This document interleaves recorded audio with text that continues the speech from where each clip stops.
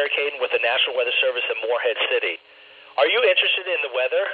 Would you like to help us out when severe weather hits? We wanted to let you know about an upcoming opportunity to become a trained weather spotter.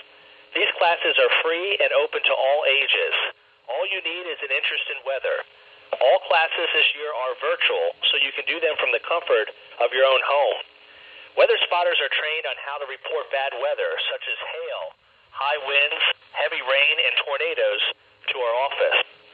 To learn more about becoming a spotter or to hear about one of our upcoming virtual classes, please visit our website, weather.gov/Morehead City, and at the top you'll see a link to sign up.